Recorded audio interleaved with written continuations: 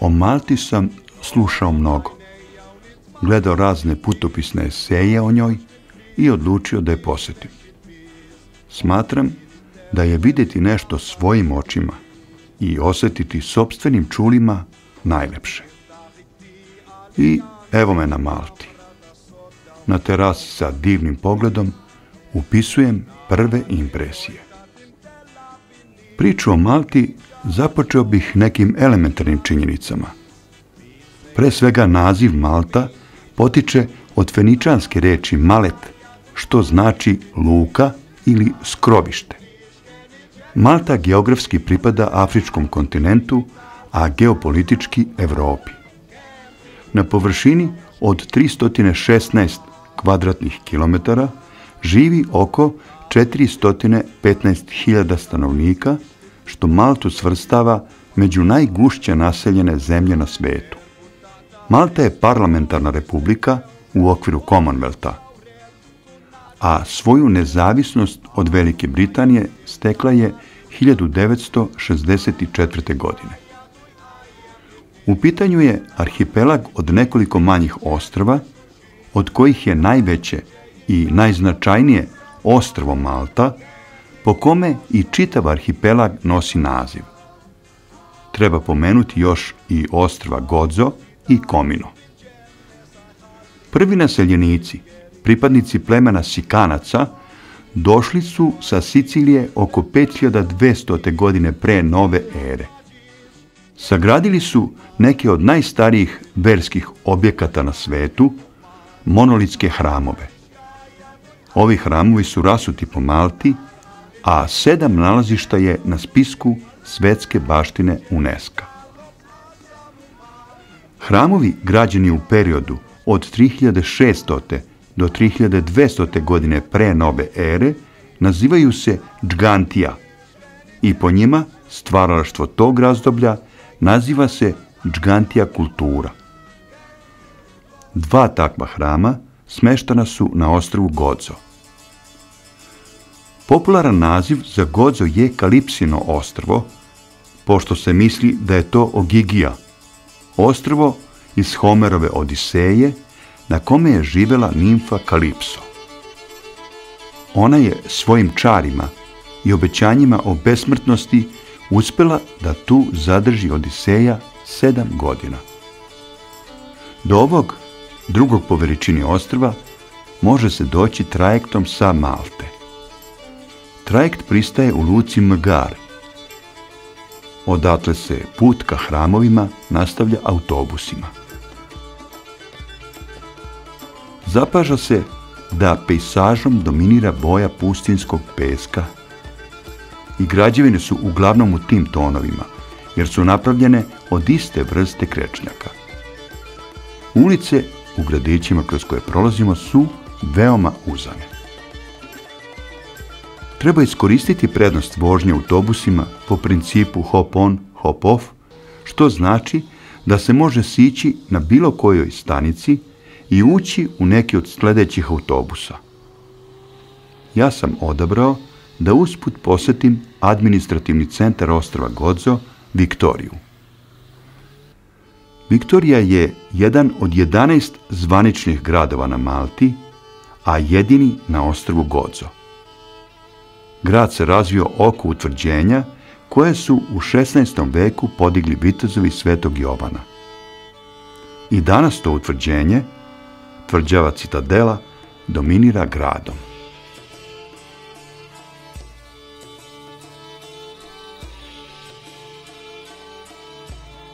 I konačno, glavni cilj posete ostrvu Gozo, hramovi Džgantija. Prema legendi, ove hramove su izgradili Titani, te otuda naziv Džgantija. Naime, na malteškom jeziku Džgant znači džin. Uzbuđuje pomisao da stojite pred delima pračoveka, delima starijim od piramida i Stonehenge-a. Ovo mesto kao da posjeduje neku posebnu energiju.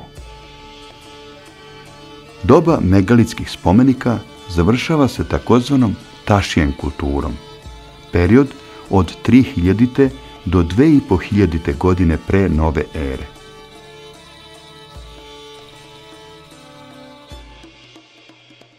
Najbolji predstavnik ovog razdoblja predstavlja kompleks hramova Hadžar Kim, sveto kamenje, smešten u južnom delu Malte.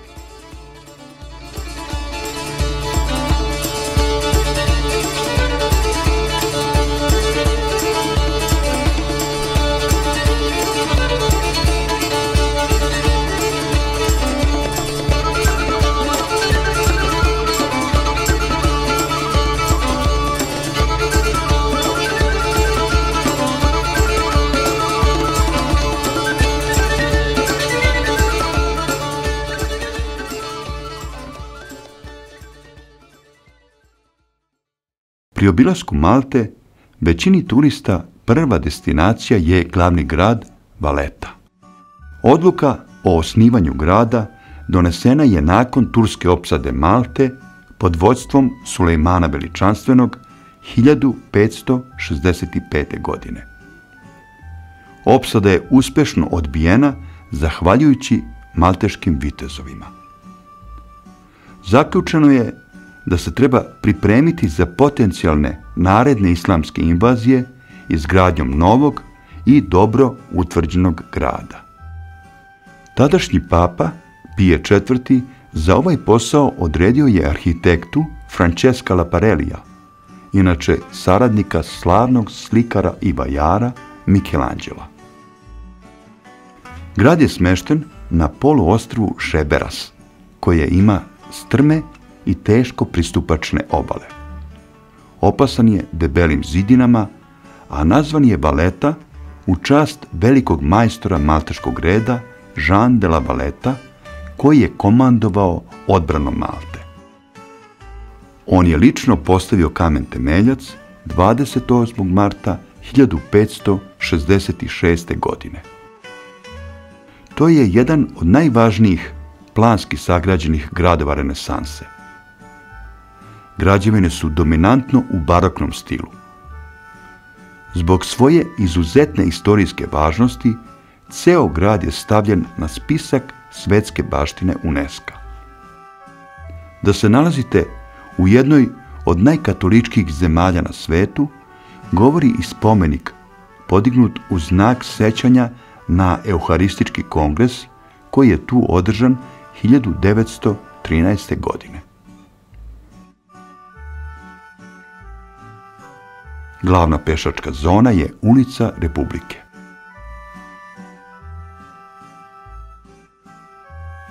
U trenutku ovog snimanja grad se užurbano pripremao za 2018. godinu u kojoj će Valeta biti prestonica evropske kulture. U cilju svog što boljeg promovisanja vrši se adaptacija značajnih ustanova. Među prvima se rekonstruiše reprezentativna katedrala Svetog Jovana. U ovoj katedrali sahranjeni su skoro svi veliki majstori malteškog reda. U njoj se nalazi i najveća slika slavnog Karavađa, obretenje glave Svetog Jovana Krstitelja. Također je vredno vidjeti bivšu rezidenciju malteških vitezova, Palatu Kastilja. Danas je to zgrada predsjednika vlade.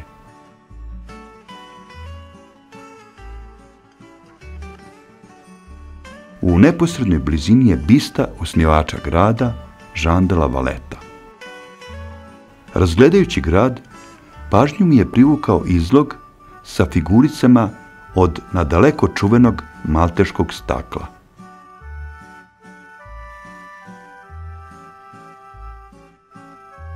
U Valeti se nalazi nekoliko vrtova do kojih se, ukoliko ste umorni za pešačenje, može doći i simpatičnim taksijem na električni pogon.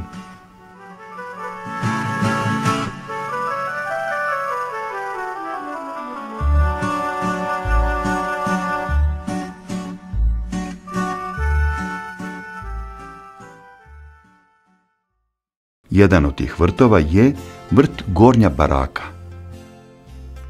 Ovdje čovjek okružen prijatnim ambijentom zelenila i cveća, može predahnuti i osvežiti se.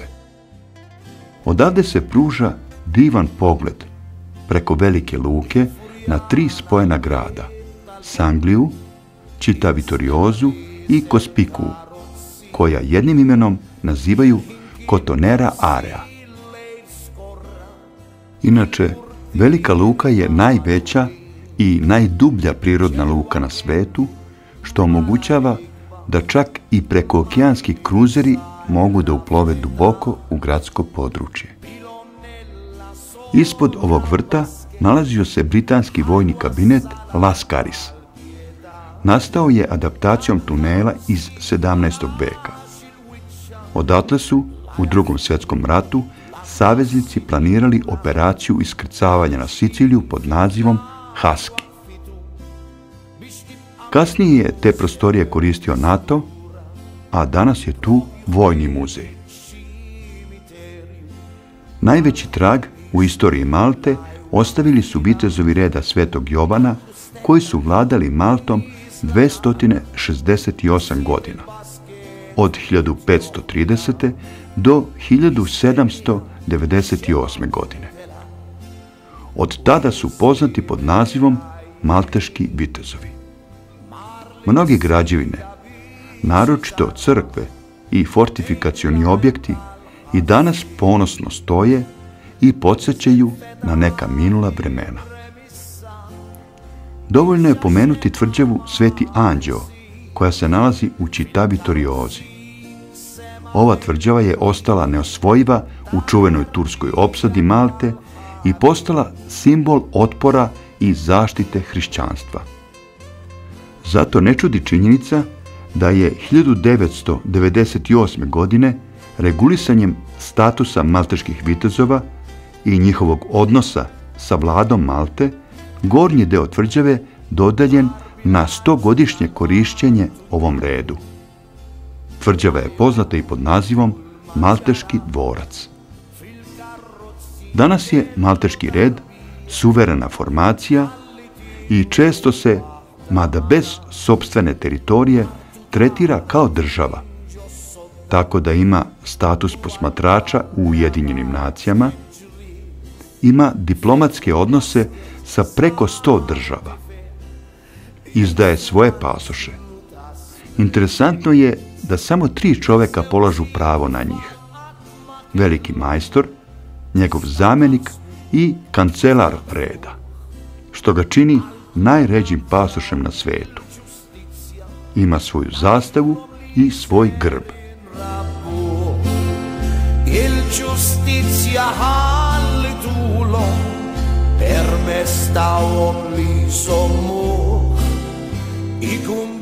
Poseban utisak na mene je ostavio gradić Rabat, podignut oko bivše prestonice Malte, Medine. Otuda mu i naziv, jer Rabat na malteškom jeziku znači predgrađe. Na ulasku u grad postavljena je bista poznatog malteškog vajara Antona Agiusa. Inače, čitav grad je u znaku Svetog Pavla, počevši od naziva ulice koja vodi ka centru. Tu je i njegova statua.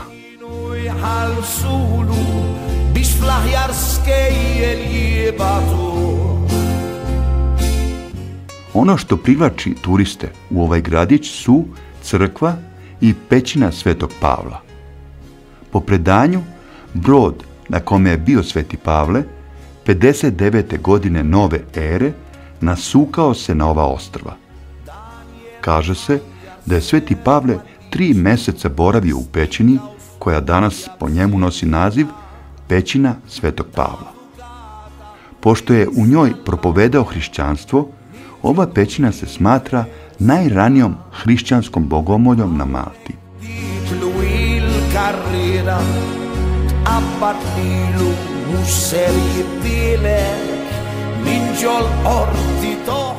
U 16. veku nad pećinom je sagrađena crkva Svetog Pavla.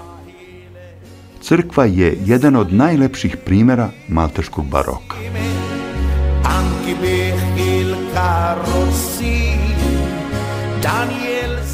Procenjeno je da oko 98% stanovništva Malte čine rimokatolici, te ne čudi činjenica postojanja oko 360 crkava. To su po pravilu velelepne građevine.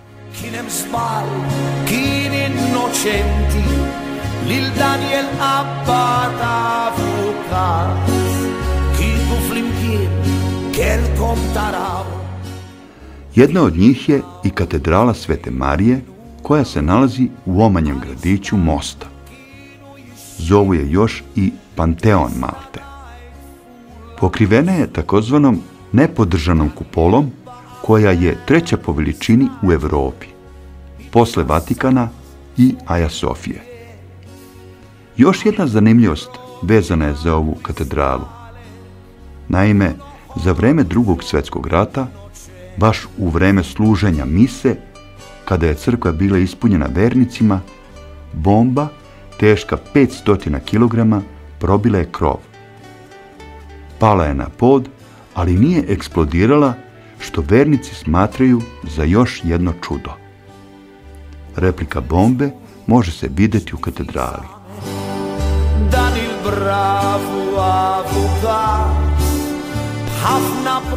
Na severoistočnoj obali Malte nalazi se popularna turistička destinacija Slima. Slima na malteškom znači mir.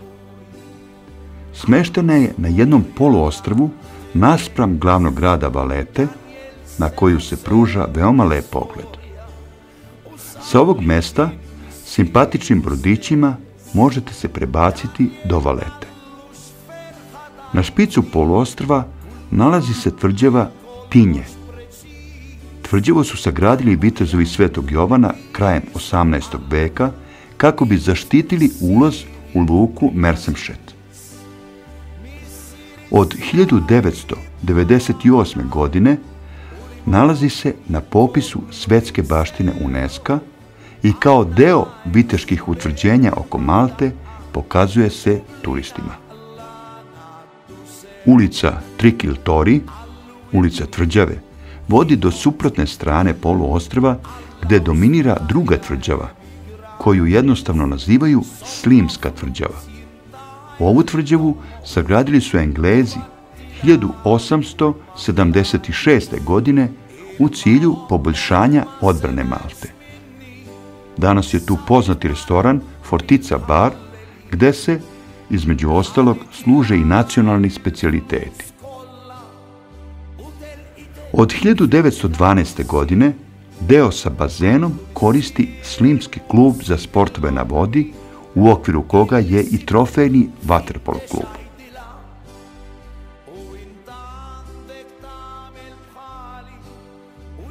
Jedna od karakteristika Malte je da se, osim na oficijalnim plažama, čovjek može okupati bukvalno na svakom mestu duž šetališta.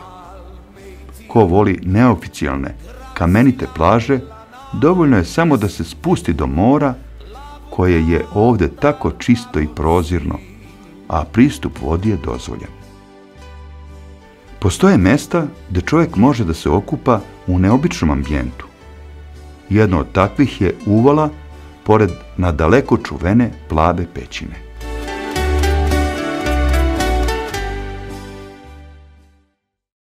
U zalivu Ankor, na severozapadu Malte, nalazi se nesvakidašnja turistička atrakcija, Popajevo selo. Sagrađeno je 1980. godine za potrebe snimanja filma o omiljenom liku iz crtanih filmova, mornaru Popaju. Nakon završetka snimanja, filmska ekipa je otišla, ostavivši 19 drvenih kućica. Domišljati Maltežani su uredili selo i pretvorili ga u zabavni park sa mnogim sadržajima, prodavnicama suvenira, igraonicama za decu. Tu je čak i mali bioskop. Junaci popularnog stripa šetaju kroz selo, mešajući se pritom sa turistima. I am from Serbia. So I can say, Do you know where is Serbia? Zdravo, Serbia. Zdravo, my friend Popeye. Ja, Pravi. prijatno mi je. Meni. Papaj. Drago mi je, papaj. Drago mi je. Nekoliko puta na dan održavaju se predstave na otvorenom. Naravno, glavni je on, mornar Popaj, sa neizbežnom lulom u ustima.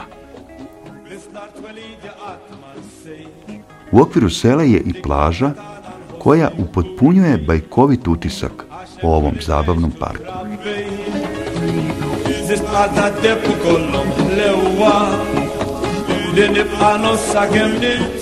Obilazeći Maltu, zapazio sam da je prosto neverovatno koliko marina posjeduje ova mala ostrvska zemlja. Stiče se utisak da ima više plovila nego stanovnika.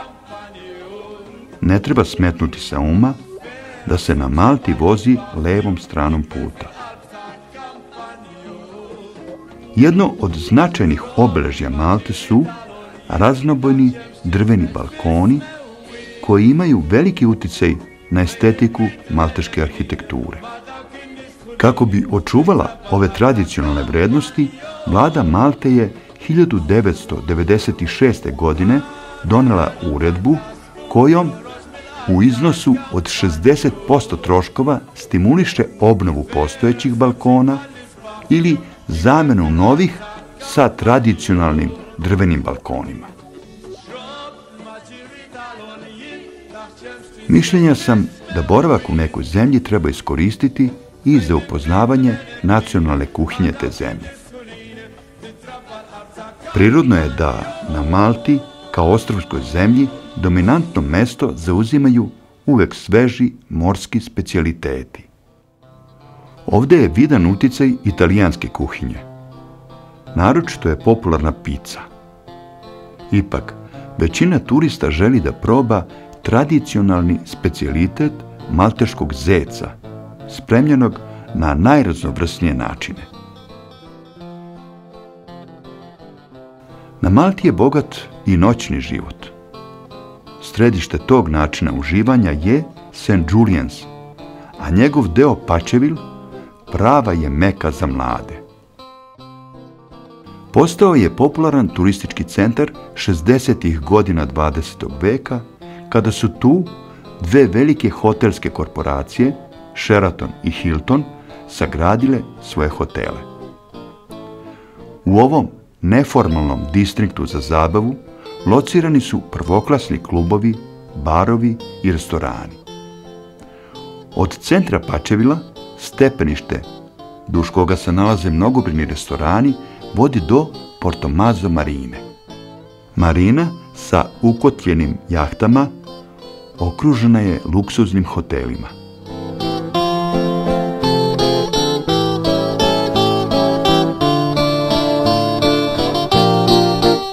Najlepši zaliv u St. Juliansu je Spinola Bay. Naziv restorana Dolce Vita, koji dominira zalivom, simbolički označava da je to mesto za hedoniste i sladak život. Ovo je samo deo priče o Malti. Samo impresija jednog turiste o zemlji burne istorije i večnog sunca, zemlji vitezova.